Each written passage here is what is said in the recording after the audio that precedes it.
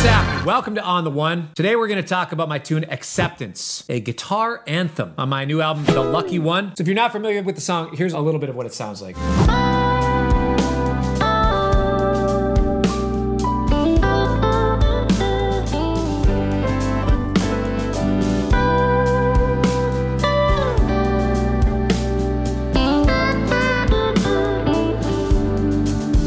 All right.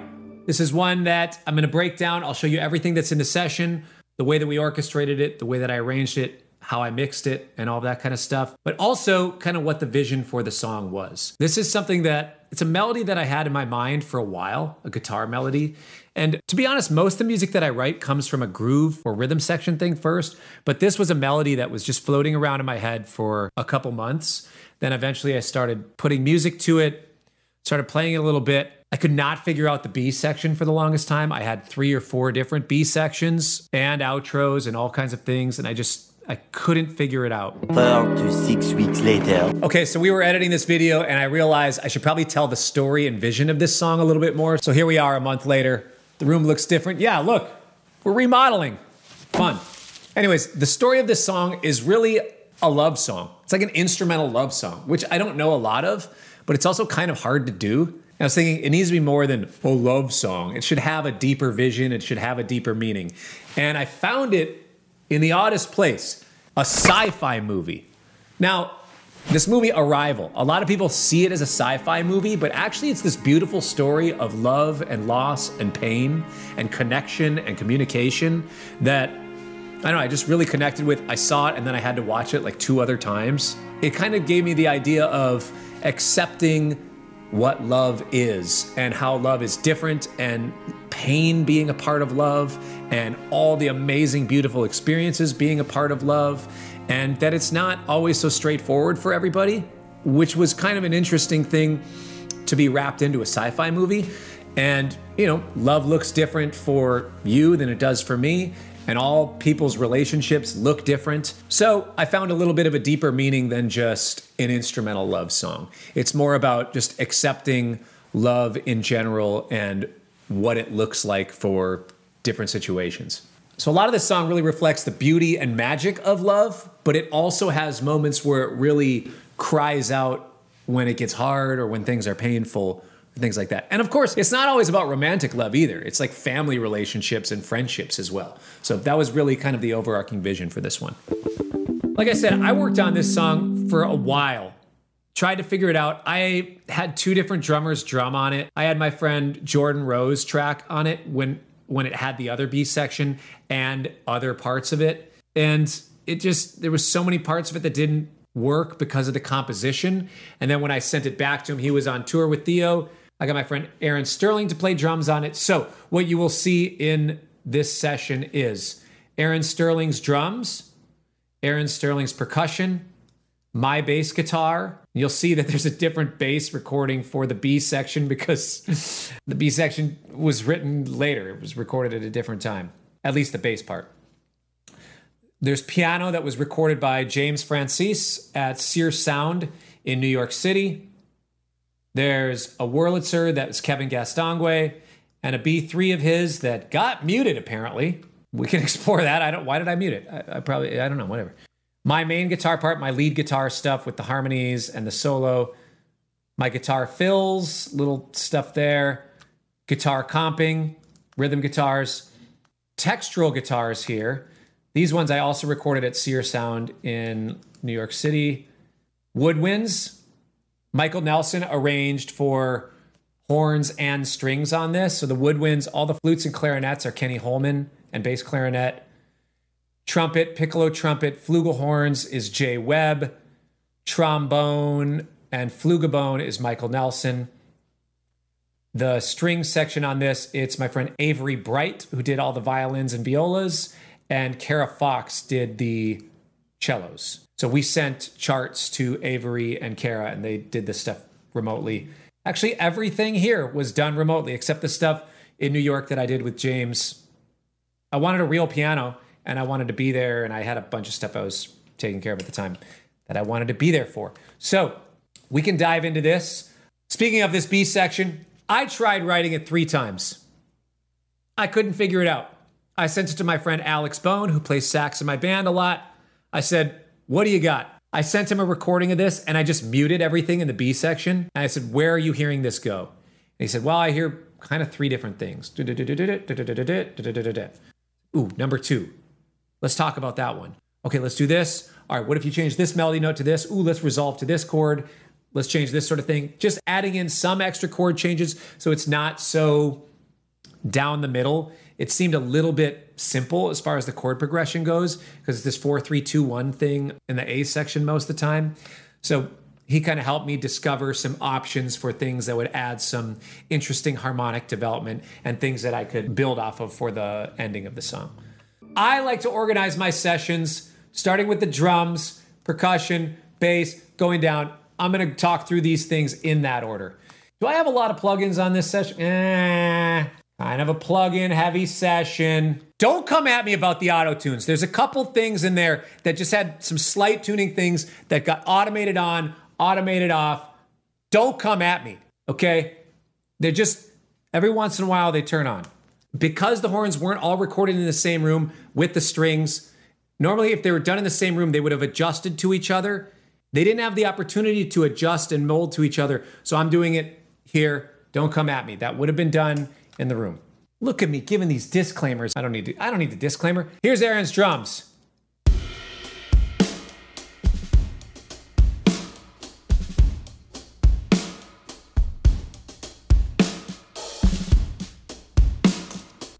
They sound great.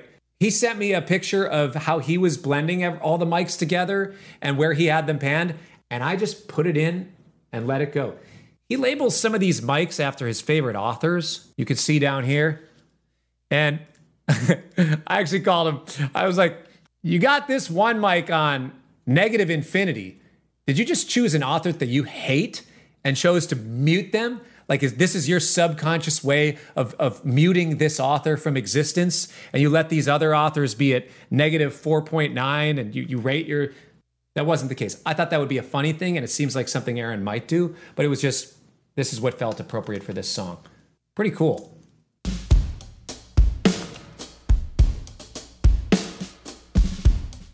Later, and it gets a little bigger.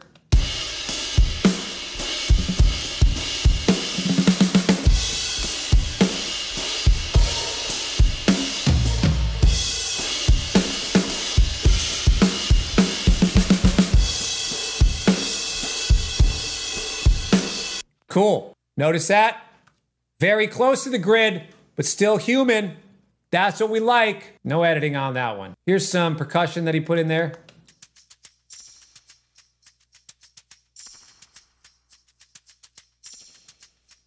Was that a little spring verb on there? That's cool.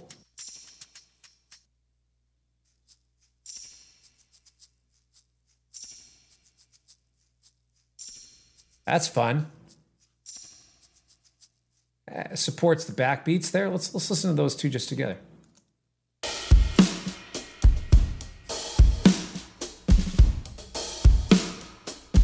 Cool. One thing you can notice here, you can even just see it visually. The percussion comes in at certain spots to really help frame and put fence posts around the sections of the song. So I can tell he's thinking about the arrangement and how to help form the arrangement. Great session players do this sort of thing where they try to see the arrangement and help really give definition to the arrangement through the parts and layers that they add. All right, this bass part, where is that bass? It's at my house. It's strung upside down, Sonny T style. There's this harmonics thing that I did where I play this harmonics thing, but because of the way that it's strung upside down, it's like easy to play this harmonics line where it's really hard for me to do it backwards. So whenever I play this song on the bass, I have to play it just for my own technical ability on an upside down bass. I don't know why. It's this little line here. I'm doing harmonics with the low notes. This one.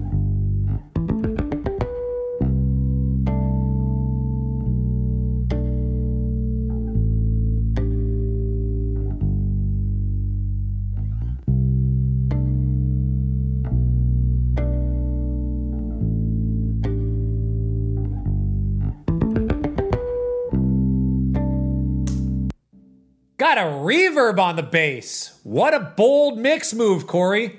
I felt like it needed it. Kind of cool. Got this Valhalla vintage verb. Look at that. Just bass right in. Stereo though, that I must have pulled this over from Logic.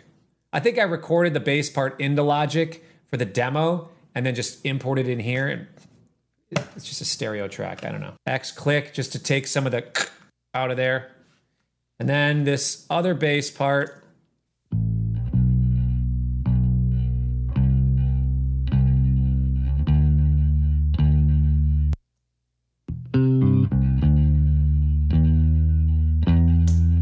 Little too much fret noise for my taste when I'm listening to it soloed like this, but I don't care.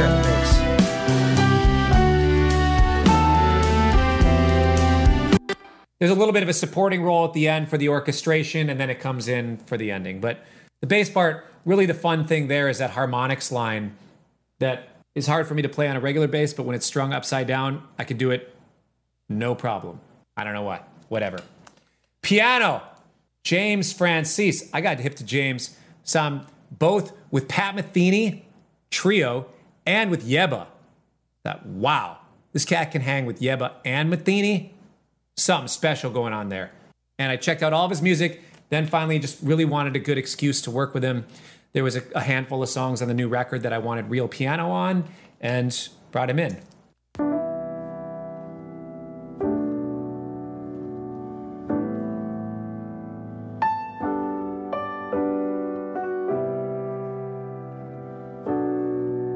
So there's a pair of mics on the inside and a pair of mics on the outside. I'm just pulling a little bit off of them, and then I have the Wolf comp on. It's not heavy, but it does sound like it's doing some lifting, doesn't it? Let's, later on, you can hear what he's...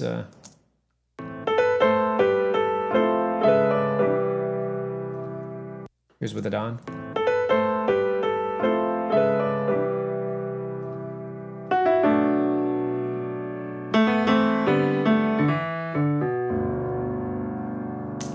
Beautiful sound, beautiful touch and playing.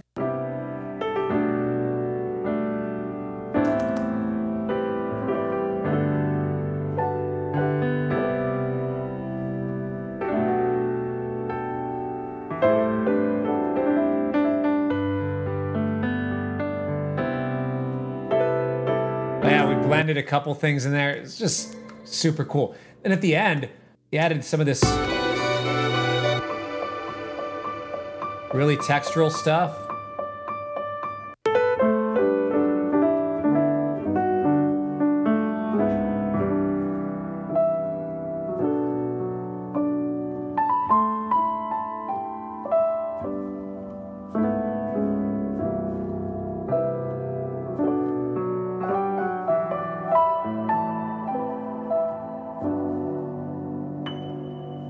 And you can hear at the end there, I automated a bit of a shimmer bus, like a shimmer reverb, to just kind of put him out into space a little bit at the ending. Just kind of push him away, pull the camera back a little bit, I guess is kind of how I visualize that.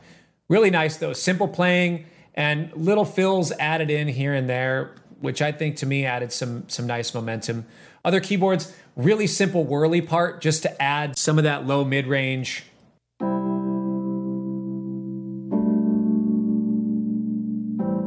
This is Kevin's whirly.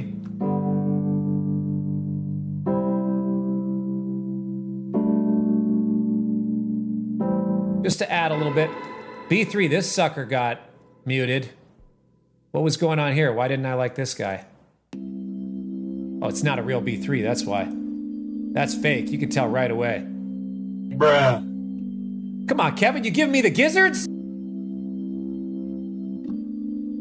You got a B3 at home. How come you didn't record a real one? It does sound pretty good though for a B3 patch.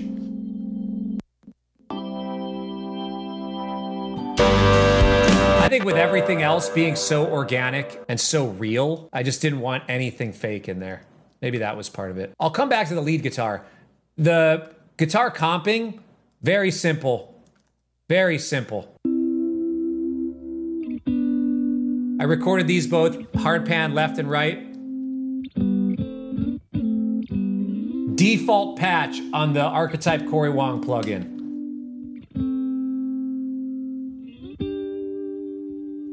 And then I added some of these little fills in there.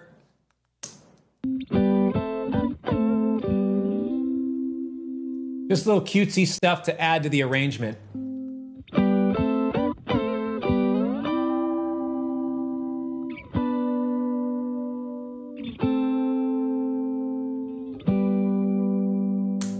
Some textural guitars in there, just to add a little bit of a thing.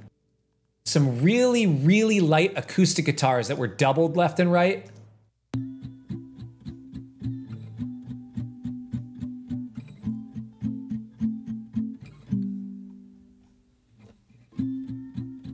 And honestly, I have great guitars that I should have used for this, but I totally forgot to bring them to New York with me. I just used whatever house acoustic guitar was there at Sear Sound. Just strum with my thumb. Just to give it a little thing. Didn't really matter. It's more about what is the texture. Let's see what the other textural guitars are.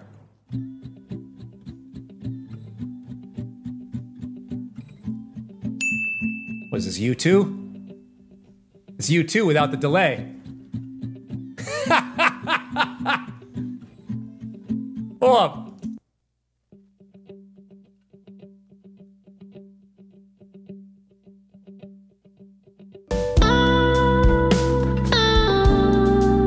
Light textural, just barely in there. Lead guitar, what do we got going on here?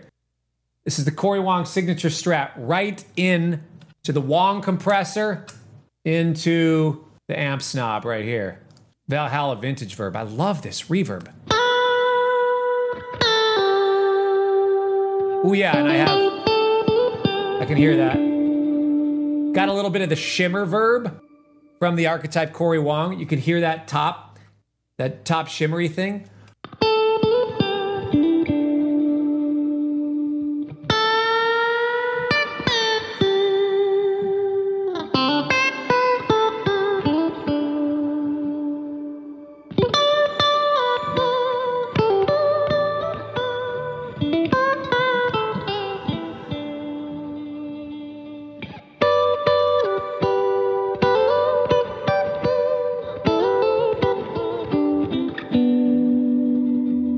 Funny, man. The Mayer influence. That brah. All of us, man. We're all influenced. Now here we go. Harmony, guitar harmony. Second A section. Basically the same thing, guitar harmony, and then add a third harmony later in it.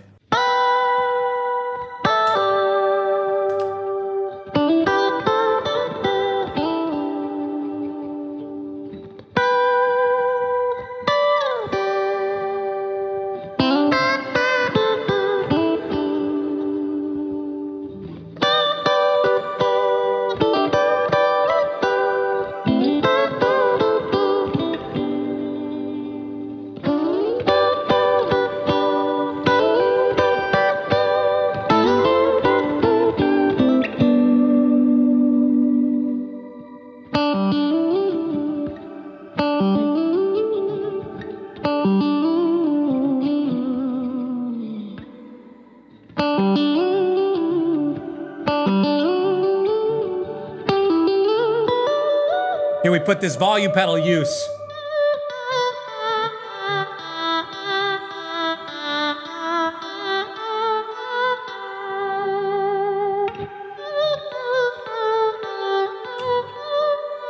Sounded like this music my grandma used to listen to back in the day.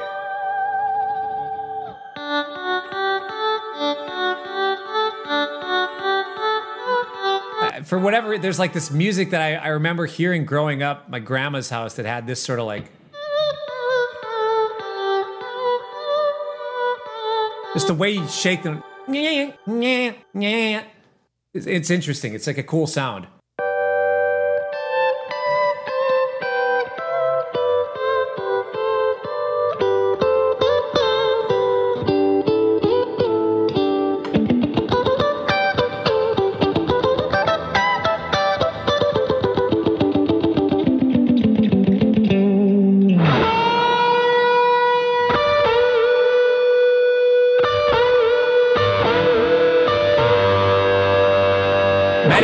guitar solo preset, putting in work.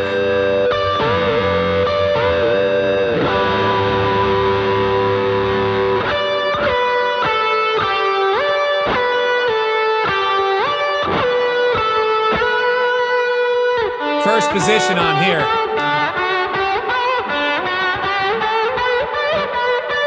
Back to the volume pedal idea.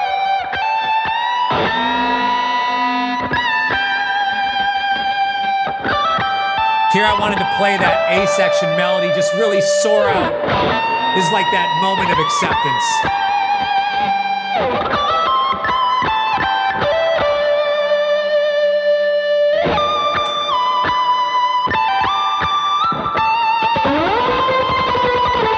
It's like where it hurts the most.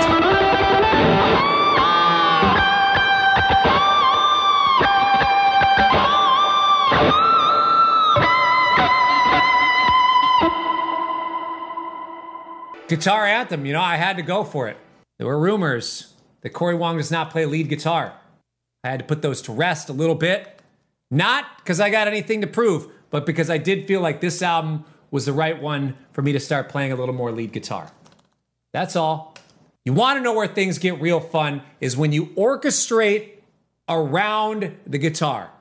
Now, this is something really cool that Michael Nelson, my horn arranger, had started doing with Prince a bunch before Prince died. I've heard a bunch of these recordings. A lot of them are actually not out right now. I wish I could play them. I wish Michael was here with his laptop right now. He could play you these recordings. They're so insane. Where there'd be these songs that Prince recorded, and he'd play these epic guitar anthem guitar solos. And then he told Michael, just arrange with my guitar solo. And they had a bunch of these things. Literally had like full orchestras going into Paisley Park, recording all this stuff. Winds, brass, saxes, because Michael separates woodwinds from saxes, whatever. Strings, all this stuff. He had full orchestral arrangements, orchestral percussion, everything built around these guitar solos. And he's always trying to pitch me on the idea of doing that because it's such a cool sound.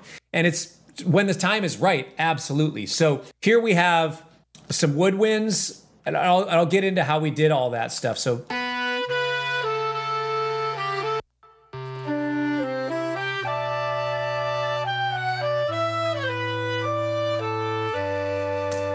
that's all Kenni Holmen there. We have some trumpet. All the brass stuff is Michael Nelson and Webb.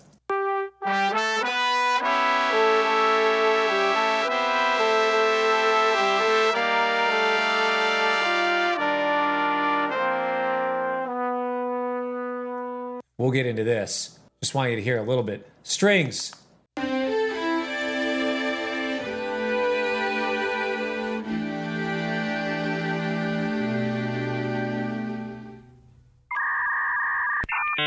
Find me a MIDI patch that sounds that good! You're not gonna do it. Sorry, my energy there did not match the energy of this song. Apologize for that outburst, but I get really excited when I hear dope music.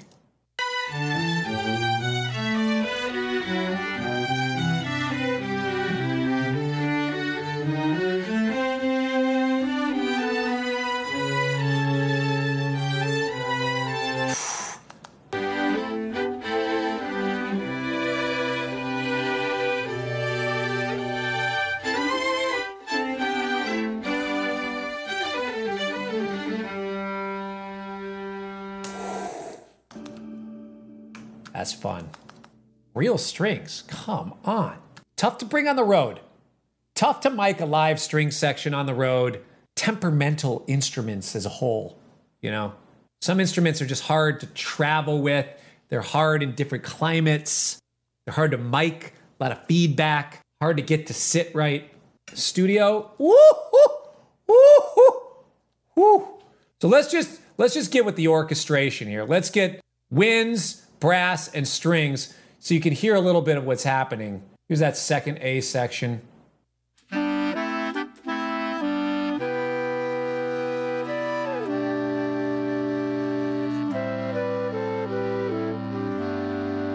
So now let's hear that just with the guitar melodies. You can hear that he's arranging with my guitars.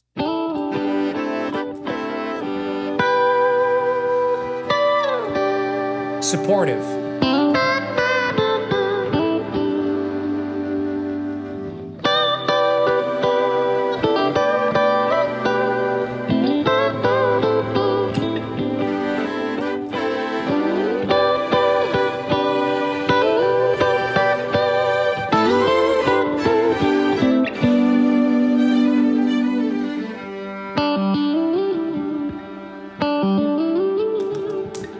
Check this out though. When he starts arranging with the guitar solo stuff, when we start getting into it together, it is so dope. It adds this, just tucked in there. It all of a sudden gives the guitar this feeling of reverence also. It's like this guitar anthem, the moment of the song and the meaning of the song. Like all of a sudden this orchestration comes and it feels like it has all of a sudden just a more triumphant thing because it feels so much more purposeful. It's like this is supposed to be there. And you want to know how supposed to be there it is? We built an entire orchestration around it.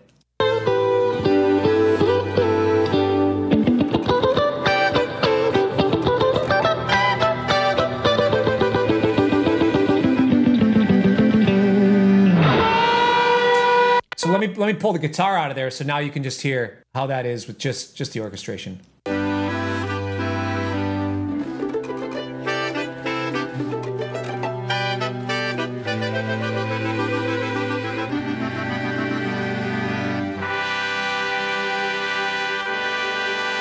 Calling in the guards now.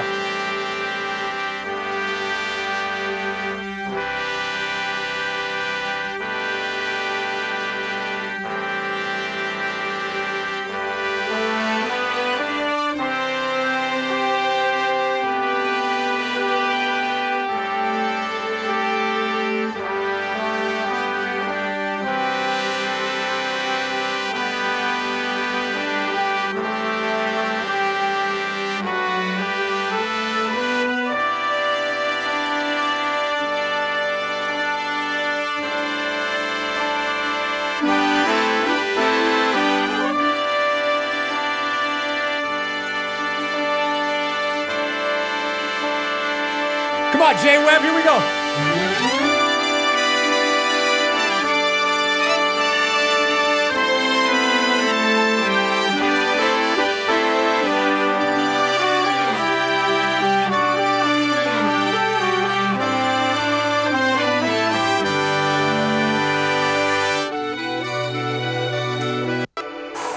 So all of that, all of the orchestration and all of the arrangement helps propel the guitar solo forward. Now all of a sudden my solo has so much more meaning to it. It has so much more intentionality. And the fact that Jay's coming in, piccolo trumpet up there. Here it is now in context. It's so fun. I don't know if you're having as much fun as I am, but I love listening to this because this is the genius of Michael Nelson. Cat's insane. Here we go.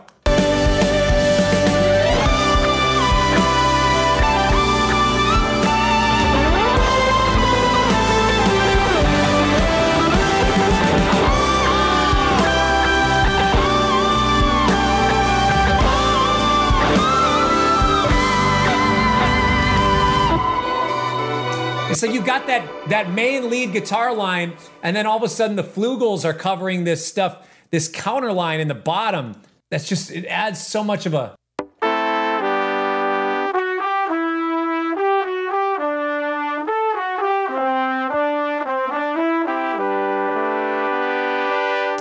That in there behind just that soaring, screaming, pouring your heart guts out. This is so cool.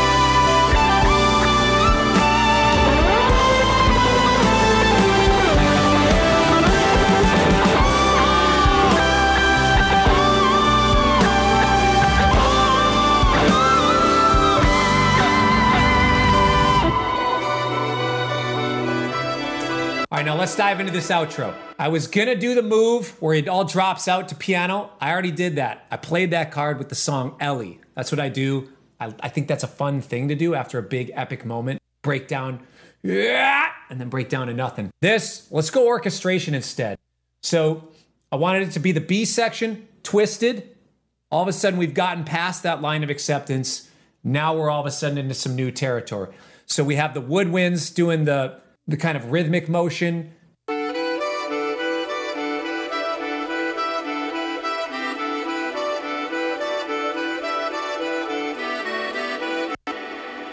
We have the strings.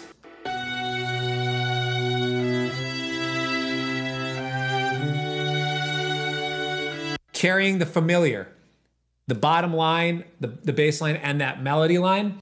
And then we have the brass section, which is kind of giving us this more triumphant, here we are, now we're like kind of in the depths in this new territory thing.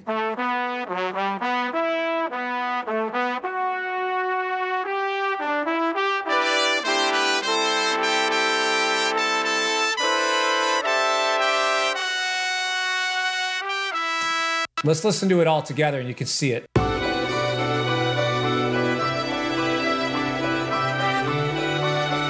Piano's going ding, ding, ding.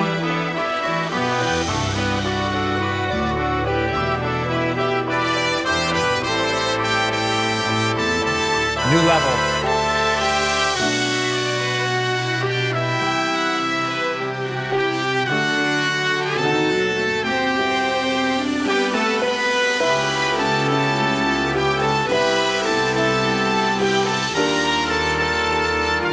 Come on, Webb.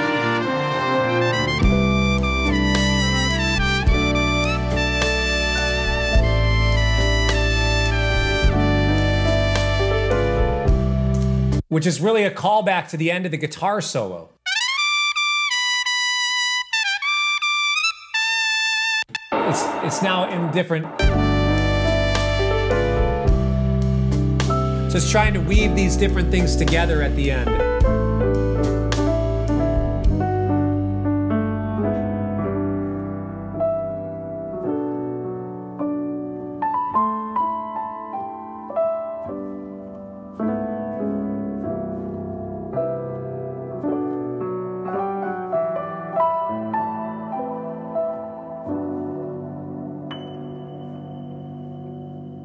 I thought this was kind of an interesting move to end with as well, is now the song ends with an instrument that was never the focus of the song.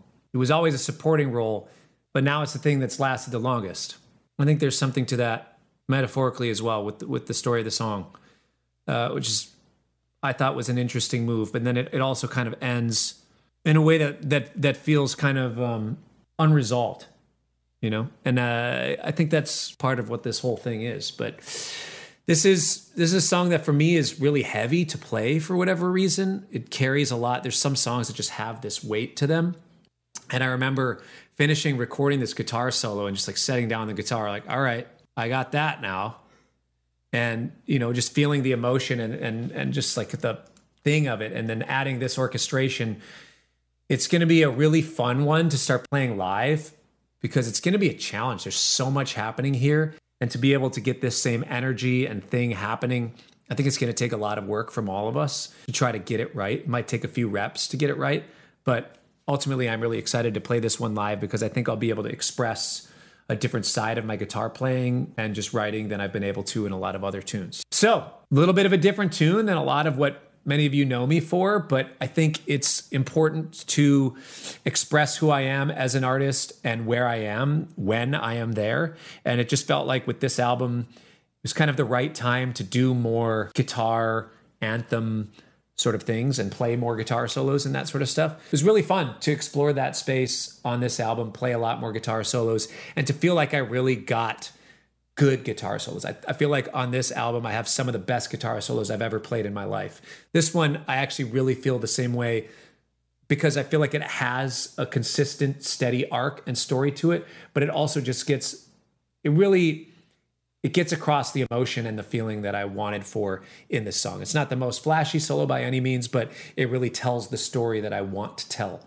And that to me is the most important part of playing music. So thanks for hanging with us.